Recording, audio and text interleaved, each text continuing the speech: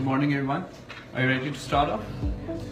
A couple of things before we move on to this particular trading session that's about selling business outcome. A couple of things I want to mention to you guys. One thing that I always tell my sales audience, customers do not buy products. You know that, right? Right? Yes. Then what do they buy? What do they buy? Technology, services, what else? Solution to the problems. Excellent. Customers do not buy products. Customers buy what the product does for them. Always remember that. Whenever we try selling products to the customer, majority of the times we might fail. The only reason why we'll always succeed is when we try selling the customers the solution, not the product.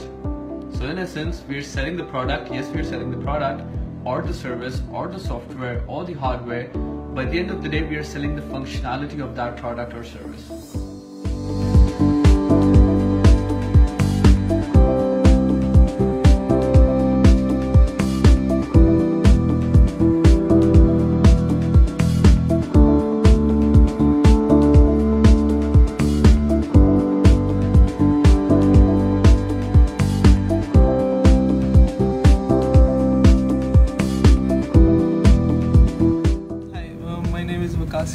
I'm from Oregon Systems. That's my review for my instructor and for the class.